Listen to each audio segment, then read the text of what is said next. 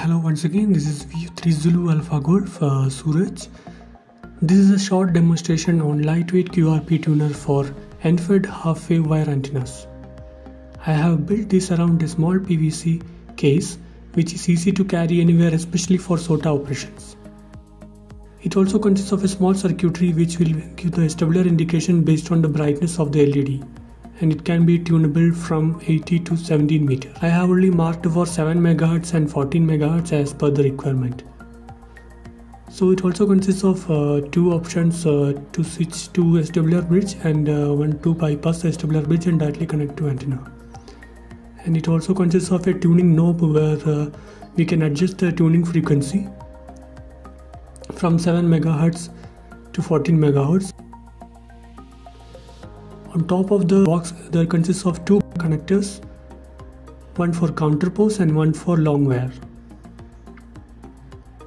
On the bottom part the cable assembly is there which is connected to a PL259 connector which will be connected to the radio output. So the back side, the switch I have used is a DP/DT mini switch through which I can connect the SWR bridge as well as bypass the SWR bridge.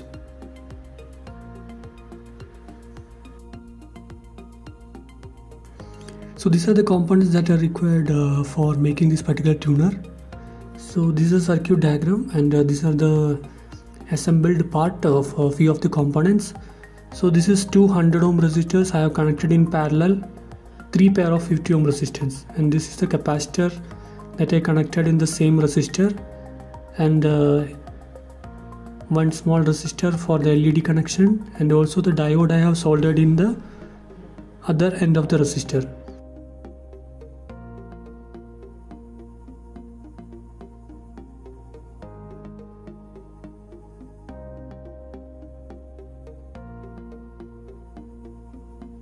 And this is the variable capacitor I am using.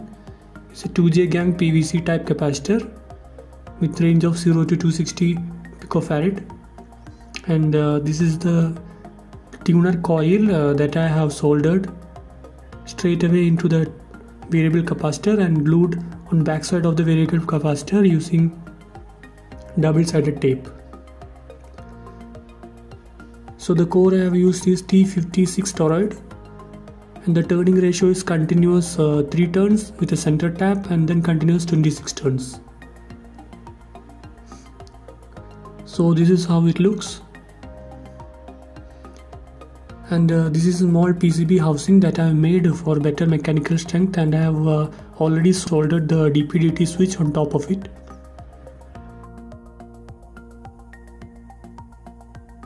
And one for taking the connectivity out for the long wire and counterpose terminals.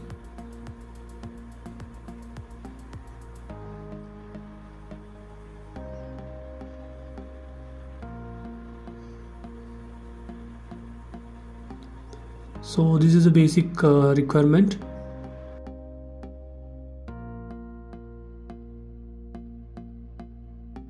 Now this is how I make this small housing using the copper clad,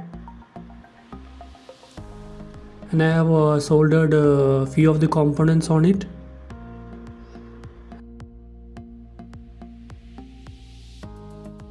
This is a little bit more progressive completed part with the cable soldered on it. This is almost the final view. I have placed this inside the plastic PVC.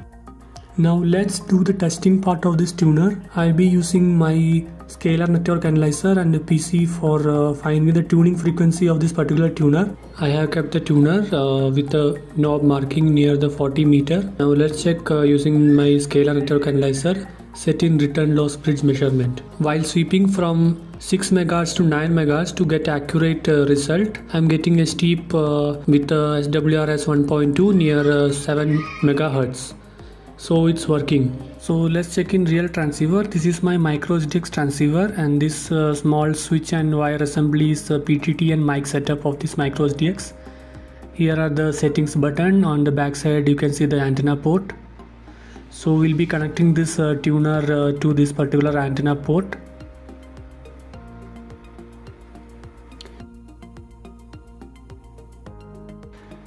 So let's do it.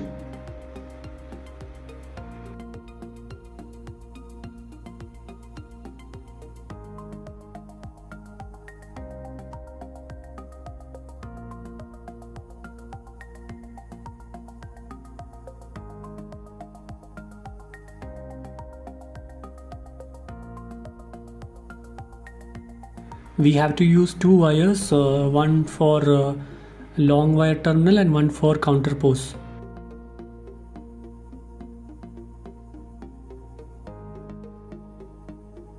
So I'll be using this yellow cable, that is normal electrical 1 mm square wire of around 4 meter length. This will be acting as a counterpose wire.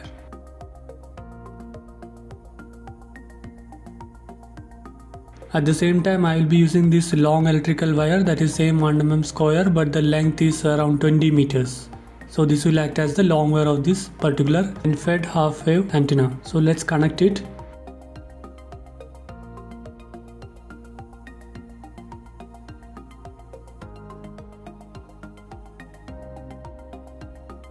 Connecting the counterpose wire.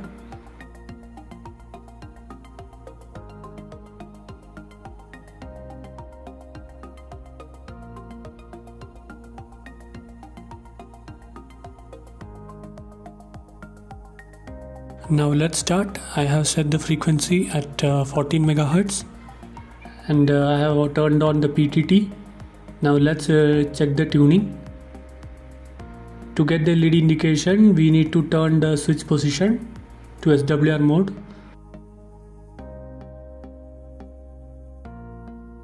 You can see the LED is glowing. We can tune the tuner with the help of this particular knob. And while tuning, we can see that the brightness of the LED is varying and at some point the brightness is null. This is the same point where the SWR is minimum. So we have to keep the LED at minimum brightness or null brightness to get a better SWR value. So now it's perfectly tuned at 14 MHz.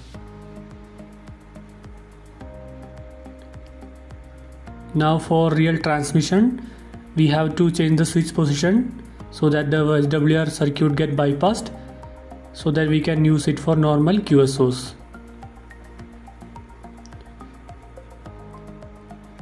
Now let's check same for 40 meter band. So I'm changing the band to 40 meters, that is 7 MHz in CW mode.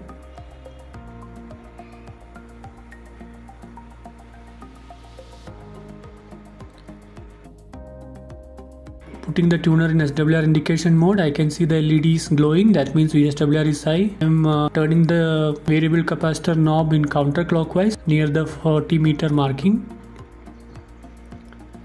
Here I can fine tune and I can minimize the SWR to null. So here I can fine tune. So you can see the LED is not glowing now, that means the SWR is very minimum. So now the 40 meter is also perfectly tuned.